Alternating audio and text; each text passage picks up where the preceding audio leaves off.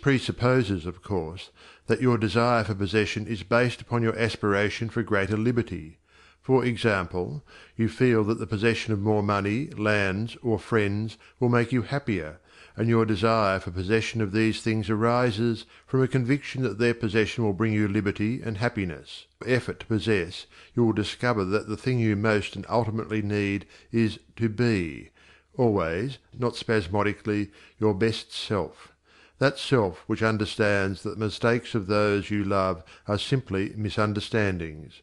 Your feeling that greater possessions, no matter of what kind they may be, will of themselves bring you contentment or happiness, is a misunderstanding. No person, place, or thing can give you happiness. They may give you cause for happiness and a feeling of contentment, but the joy of living comes from within. Therefore it is here recommended, rather than otherwise, that you should make the effort to obtain the things which you feel will bring you joy, provided, as previously stated, that your desires are in accord with the joy of living. It is also desired in this volume to suggest the possibilities in store for all who make persistent effort to understand the law of visualization and make practical application of this knowledge on whatever plane he or she may be. The word effort, as here employed, is not intended to convey the idea of strain. All study and meditation should be without strain or tension. It has been my endeavor to show that by starting at the beginning of the creative action or the mental picture, certain corresponding results are sure to follow. While the laws of the universe cannot be altered, they can be made to work under specific conditions, thereby producing results for individual advancement which cannot be obtained under the spontaneous working of the law provided by nature. However far the suggestions I have given you of the possibilities in store for you through visualizing may carry you beyond your past experience, they nowhere break the continuity of the law of cause and effect.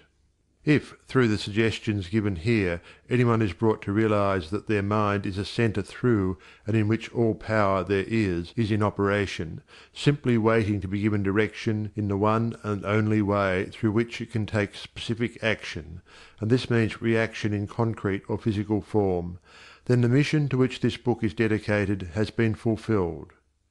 Try to remember that the picture you think, feel, and see is reflected into the universal mind, and by the natural law of reciprocal action must return to you in either spiritual or physical form. Knowledge of this law of reciprocal action between the individual and the universal mind opens to you free access to all you may wish to possess or to be. It must be steadfastly borne in mind that all this can only be true for the individual who recognizes that they derive their power to make an abiding mental picture from the all-originating universal spirit of life, God, and can be used constructively only so long as it is employed and retained in harmony with the nature of the spirit which originated it. To ensure this there must be no inversion of the thought of the individual regarding their relationship to this universal originating spirit, which is that of a son or daughter, through which the parent mind acts and reacts. Thus conditioned, whatever you think and feel yourself to be, the creative spirit of life is bound to faithfully reproduce in a corresponding reaction. This is the great reason for picturing yourself and your affairs as you wish them to be as existing facts, though invisible to the physical eye, and live in your picture. An honest endeavor to do this, always recognizing that your own mind is a projection of the originating spirit, will prove to you that the best there is yours in all your ways. End of foreword. The exercise of the visualizing faculty keeps your mind in order and attracts to you the things you need to make life more enjoyable in an orderly way. If you train yourself in practice of deliberately picturing your desire and carefully examining it, you will soon find that your thought and desires come and proceed in more orderly procession than ever before. Having reached a state of ordered mentality, you are no longer in a constant state of mental hurry. Hurry is fear, and consequently destructive. In other words, when your understanding grasps the power to visualize your heart's desire and hold it with your will, it attracts to you all things requisite to the fulfillment of that picture by the harmonious vibrations of the law of attraction. You realize that since order is heaven's first law, and visualization places things in their natural element, then it must be a heavenly thing to visualize. Everyone visualizes, whether they know it or not. Visualizing is the great secret of success. The conscious use of this great power attracts to you greatly multiplied resources, intensifies your wisdom, and enables you to make use of advantages which you formerly failed to recognize. We now fly through the air, not because anyone has been able to change the laws of nature, but because the inventor of the flying machine learned how to apply nature's laws, and by making orderly use of them produced the desired result. So far as natural forces are concerned, nothing has changed since the beginning. There were no airplanes in the year one, because those of that generation could not conceive the idea as a practical working possibility. It has not yet been done, was the argument, and it cannot be done. Yet the laws and materials for practical flying machines existed then as now. Troward tells us that the great lesson he learned from the airplane and wireless telegraphy is the triumph of principle over precedent, and the working of an idea to its logical conclusion in spite of accumulated testimony of all past experience. With such an example before you, can you not realize that still greater secrets may be disclosed? Also, that you hold the key within yourself with which to unlock the secret chamber that contains your heart's desire? All that is necessary in order that you may use this key and make your life exactly what you wish it to be, is a careful inquiry into the unseen causes which stand back of every external and visible condition. Then bring these unseen causes into harmony with your conception, and you will find that you can make practical working realities of possibilities which at present seem but fantastic dreams. We all know that the balloon was the forefather of the airplane. In 1766 Henry Cavendish, an English nobleman, proved that hydrogen gas was 7 times lighter than atmospheric air. From that discovery the balloon came into existence, and from the ordinary balloon the dirigible, a cigar-shaped airship, was evolved. Study of aeronautics and the laws of aerial locomotion of birds and projectiles led to the belief that mechanism could be evolved by which heavier-than-air machines could be made to travel from place to place, and remain in the air by the maintenance of great speed which would overcome by propulsive force the ordinary law of gravitation. Professor Langley of Washington, who developed much of the theory which others afterwards improved, was subjected to much derision when he sent a model airplane up, only to have it bury its nose in the muddy waters of the Potomac. But the Wright brothers, who experimented in the latter part of the 19th century, realized the possibility of travelling through the air in a machine that had no gas bag. They saw themselves enjoying this mode of transportation with great facility. It is said that one of the brothers would tell the other, when their varied experiments did not turn out as they expected, "It's all right, brother, I can see myself riding in that machine, and it travels easily and steadily." Those Wright brothers knew what they wanted, and kept their pictures constantly before them. In visualizing, or making a mental picture, you are not endeavoring to change the laws of nature. You are fulfilling them. Your object in visualizing is to bring things into regular order both mentally and physically. When you realize that this method of employing the creative power brings your desires, one after another, into practical material accomplishment, your confidence in a mysterious but unfailing law of attraction, which has its central power station in the very heart of your word picture, becomes supreme. Nothing can shake it. You never feel that it is necessary to take anything from anybody else. You have learned that asking and seeking have receiving and finding as their correlatives. You know that all you have to do is to start the plastic substance of the universe flowing into the thought moulds your picture desire provides. End of Chapter 1. Chapter 2. How to attract to yourself the things you desire. The power within you which enables you to form a thought picture is the starting point of all there is. In its original state it is the undifferentiated formless substance of life. Your thought picture forms the mould, so to speak, into which this formless substance takes shape.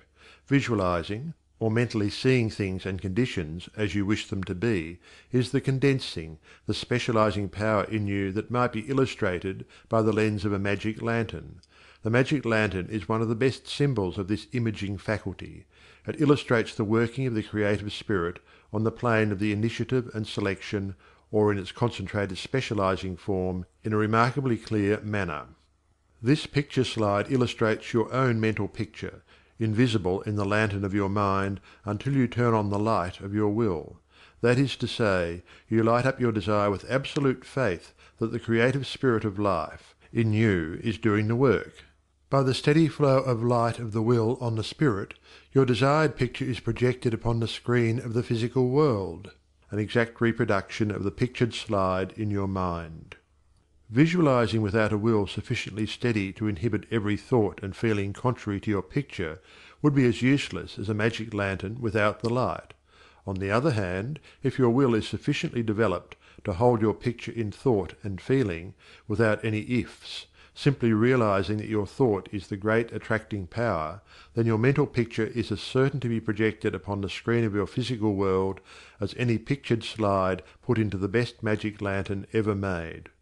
Try projecting the picture in a magic lantern with a light that is constantly shifting from one side to the other, and you will have the effect of an uncertain will. It is as necessary that you should always stand back of your picture with a strong, steady will, as it is to have a strong, steady light back of a picture slide. The joyous assurance with which you can make your picture is the very powerful magnet of faith, and nothing can obliterate it. You are happier than you ever were, because you have learned to know where your source of supply is, and you rely upon its never-failing response to your given direction. When all is said and done, happiness is the one thing which every human being wants, and the study of visualization enables you to get more out of life than you ever enjoyed before. Increasing possibilities keep opening out, more and more, before you. A businessman once told me that since practicing visualization and forming the habit of devoting a few minutes each day to thinking about his work as he desired it to be in a large, broad way, his business had more than doubled in 6 months. His method was to go into a room every morning before breakfast and take a mental inventory of his business as he had left it the night before, and then enlarge upon it. He said he expanded and expanded in this way until his affairs were in remarkably successful condition. He would see himself in his office doing everything that he wanted done. His occupation required him to meet many strangers every day. In his mental picture he saw himself meeting these people, understanding their needs, and supplying them in just the way they wished. This habit, he said, had strengthened and steadied his will in an almost inconceivable manner. Furthermore, by thus mentally seeing things as he wished them to be, he had acquired the confident feeling that a certain creative power was exercising itself for him and through him, for the purpose of improving his little world. When you first begin to visualize seriously, you may feel, as many others do, that someone else may be forming the same picture you are, and that, naturally, would not suit your purpose. Do not give yourself any unnecessary concern about this. Simply try to realize that your picture is an orderly exercise of the universal creative power specifically applied. Then you may be sure that no one can work in opposition to you. The universal law of harmony prevents this. Endeavor to bear in mind that your mental picture is universal mind exercising its inherent powers of initiative and selection specifically. God, or universal mind, made man for the specific purpose of differentiating himself through him. Everything that is came into existence in this same way, by this self-same law of self-differentiation, and for the same purpose. First the idea, the mental picture, or the prototype of the thing, which is the thing itself, in its incipiency or plastic form. The great architect of the universe contemplated himself as manifesting through his polar opposite, matter, and the idea expanded and projected itself until we have a world, many worlds. Many people ask, but why should we have a physical world at all? The answer is, because it is the nature of originating substance to solidify under directivity rather than activity, just as it is the nature of wax to harden when it becomes cold, or plaster of Paris to become firm and solid when exposed to the air. Your picture in this same divine substance in its fluent state, taking shape through the individualized center of divine operation, your mind. And there is no power to prevent this combination of spiritual substance from becoming physical form. It is the nature of spirit to complete its work, and an idea is not complete until it has made for itself a vehicle. Nothing can prevent your picture from coming into concrete form except the same power which gave it birth yourself. Suppose you wish to have a more orderly room. You look about your room and the idea of order suggests boxes, closets, shelves, hooks, and so forth. The box, the closet, the hooks, all are concrete ideas of order, vehicles through which order and harmony suggest themselves. End of chapter 2.